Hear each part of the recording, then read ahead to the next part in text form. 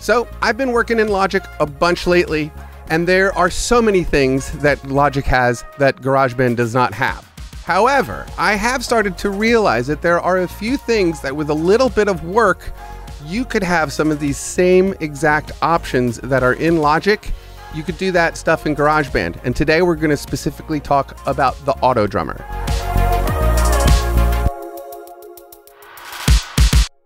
This is a window in Logic, and I just want to show you exactly what I have in Logic that I'm going to show you how to make yourself inside of GarageBand.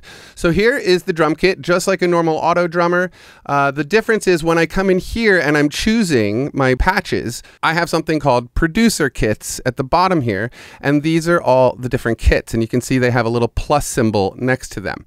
What that means is that I can come up here and click on this arrow, and boom, I get all of those drums itemized individually, right? So here are the overheads, here's the kick, this is the kick out. I have some effects running on these ones. This is also the snare top, and this is their snare bottom. You have the hi-hat, toms, and all these things. It's really, really awesome to be able to have these parts sectioned out individually for control. You can add effects, all that kind of stuff. So what I've done in this particular case, and this is where I think it really shines, is I really wanted a big reverb on my snare in this song, and this is what that sounds like.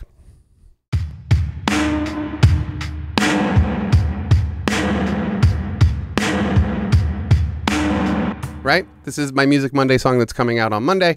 But anyway, this is what I want to show you how to do to pull your drums apart inside of GarageBand. So let's open up a brand new GarageBand project window.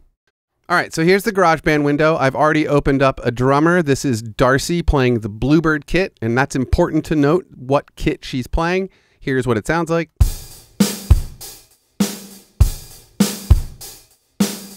Nice, easy, basic beat. Now, if we want to be able to pull these drums out and work them individually, here's how you do that, okay? So we're gonna open up a new track.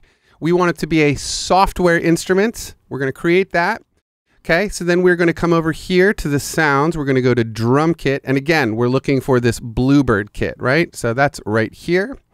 And just for, let's just say we're gonna pull the kick, the snare, and the hi-hat out of this kit.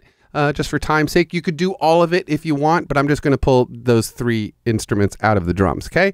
So here's my MIDI track, and I need to duplicate this, so Command D 2 times, and here we go, okay? So now I'm going to come up here to the original drum track, and I'm going to copy this, okay? So with the Command C, I'm going to copy it, and then I want to go to the second track and paste it in there, okay? So now you can see I have all the MIDI information, okay? So open up the editor window, and what you want to do is identify these individual notes, right? So hi-hat, snare, kick, okay? So what we want to do is select all of these. Really easy way to do this is simply click on these keys here, and you get them all. With a shift, I can get these ones too, and I think it's those ones. Okay, so those are all the hi-hats, okay? So I'm going to come in and cut those with a Command X. I'm going to remove them from there. And I'm going to come down here, and I'm going to place them on the timeline. So it is important when you start pulling things out that you note where they start. The hi-hat did start on the first beat, so we're fine. Okay, so that's the snare, or sorry, rather the hi-hat pulled out. So now we want the snare drum. We're going to come down here and we're going to identify that as this, and it's this key. So I'm going to get all of them. Now, like I said before, it's very important that I put this in the right place. So I'm going to move the cursor to right there. I'm going to cut this out with a Command X, and I'm going to come down here and I'm going to paste it in right there. And in theory, we should have everything in the right place. There it is, okay?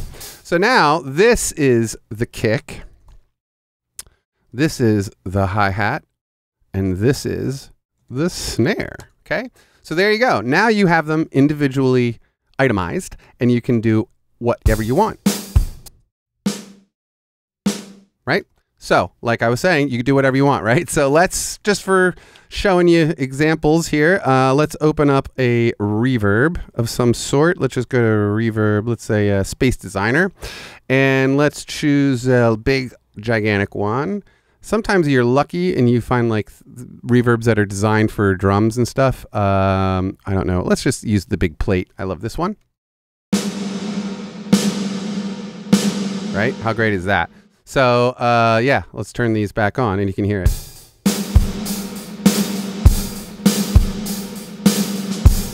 Now, of course, reverb's not the only thing you could add. You can now individually compress the kick, the snare, the hi-hat. You can EQ them individually. You can affect them individually. But the point is, overall, that this is basically what I get in Logic when I open up a producer kit. I get those individual instruments to work with and compress and EQ and all those things, which makes for a much more all-inclusive mixing experience, especially when it comes to drums. You know, one of those big limitations is how you mix drums in GarageBand. You know, typically, if you just use the auto drummer, you can't do it. You can't, you know, just compress the kick insanely or put a crazy snare reverb. But you can now, because I just show you how to do it. And that, ladies and gentlemen, is how you build your own producer kits inside of GarageBand.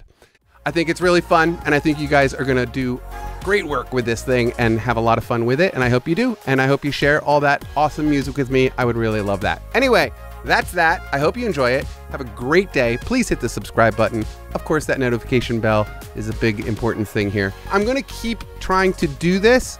I'm going to keep trying to find things in Logic that work in GarageBand. If you love this idea or you hate it, leave a comment below. Let me know if you like the idea of this new series that I think I can come up with. There's a few parallels that I think I could teach you how to do in GarageBand, like stuff that we do in Logic. And I want to try to do that more and more. So let me know in the comment section below if you like this idea.